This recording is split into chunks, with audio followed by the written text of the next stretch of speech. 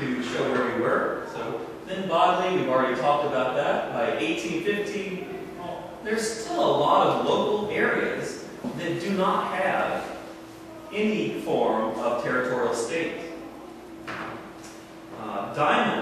Jared Diamond, in a book called Guns, Germs, and Steel. How many of you heard of Guns, Germs, and Steel? It won a Pulitzer Prize, which is a literary as well as intellectual prize. And he asks questions in this book, Guns, Germs, and Steel, The Fates of Human Societies. This is a section from that book. He says, let's return to the question about the rise of food production. I'm sorry if you can't see the whole thing. It's very small. It says, where, when, and how did food production develop? And he has a different view. It's not a state, but the particular environment matters too. So you can add Carniero and Diamond's idea. He says, at one extreme are areas in which food production was totally independent. And that means it's dependent on a local region. In other areas, they adapted crops from elsewhere. They took animals from elsewhere. And he says you can look at all of world history in terms of the material regions. Domesticated plants. They're available in Southwest Asia. This is the Mesopotamian area. In China, rice and millet. And the animals available were pigs and silkworms. And this is very old, where humans began to domesticate and use these animals. And we use these animals, he says, to build our hierarchies. Think about this. The point is, not everywhere had the same materials. And not everywhere had materials. Sometimes a society does not have access to animal power. How are you going to have a strong agriculture without the material use of an ox or a cow? It says Ethiopia. They might have had coffee, but they didn't have any large animals available to build a society. New Guinea remained in hunter and gatherer arrangements until the present day. They've had domestication for 10,000 years, but they didn't have any big animals options. And this matters greatly for where large-scale states develop. First,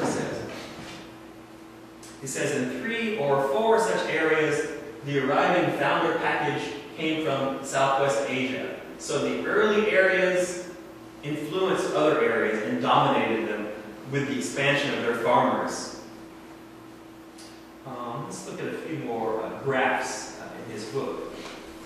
It said, in short, only a few areas of the world developed food production independently, and they did so at different times.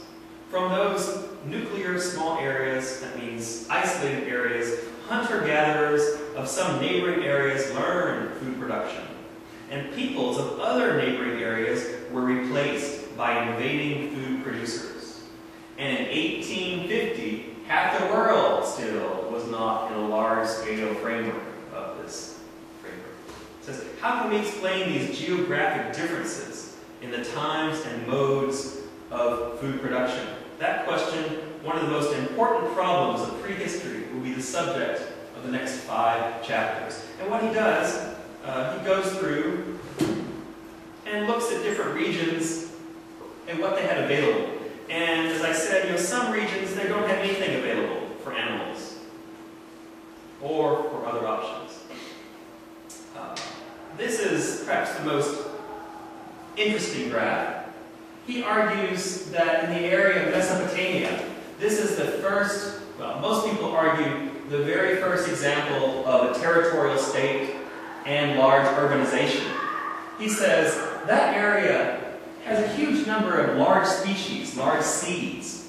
And East Asia, all of it, has a total of 6. So there seemed to be a lot more wealth of the environment in some regions of the world than others that made it easier for large organizations to develop first in some regions of the world. It says here, this table 12.1 of someone's Ph.D. dissertation, seed weight and environment in Mediterranean-type grasslands. It said he looked at the world's 50 56 heaviest seeded wild grasses. So you can still get, where are the wild grasses of the world? And excluding baboons, for which data were available. The grain weight in those species was 10 milligrams, very small, to a seed that was over 40 milligrams, or about 10 times greater than the average for all the world's grass species. These 56 species are less than 1% of the world's grass. But this 1%, 33 of them were in one region of the world. 33 of these big seeds were in one region of the world. And he analyzes seeds in this way, and then looks at animals in this way. The importance of domesticated animals rests on surprisingly few species. He says these are the ancient 14 species of big domestic animals. Sheep, goat, cow, pig, horse. That's it. What if your region doesn't have a horse? What if your region doesn't have a pig? Basically, you stay small scale and you connect to a local region. He says the minor 9, you might have camels, two-humped camel, llama, alpaca. These were so important in the state of the Incan Empire that they were all state property. Nobody had a private animal. So the animals were the basis for the state. You couldn't think of the environment as separate from the state. The state was built on the back of the llama and the forced taxation. If you didn't have the llama, it'd be very hard to develop moving materials back and forth for a state. So it's very important to think about the material context. What if you didn't have a water buffalo to help you with rice planting? Maybe you have a very small kind of rice planting, but you can have a huge state-organized rice planting if you could raise water buffalo on large numbers. Yaks are very important for many different areas of the Himalayas, Tibetan Plateau, for everything. Without the yak, people couldn't live in this cold area because from the yak, they get fiber for clothing, they get meat, they get D butter, which is the female yak, they get milk, and they get transportation. So, the civilization is built on the back of the yak in this area. The same way with all things, he says. Where are those animals? The animals, he says, for candidates. I don't have time to talk about this idea of candidates, but there's a lot more candidates, a lot more choices within Eurasia. This is the divide here. Sub-Saharan Africa, domesticated species, 0! There were no domesticated species indigenous in Africa, which made it very hard to develop large-scale states. So that's a big macro theory. Percentage of candidates domesticated. Eurasian areas, this means from Europe to China, they can domesticate 18% over 10,000 years. They make a good basis for transportation. Without horses, we couldn't build a state. For most of human history, the horse, when people began to ride the horse, that was the beginning of the state too. In the Americas, very small. And this historically was a place that didn't have very durable states.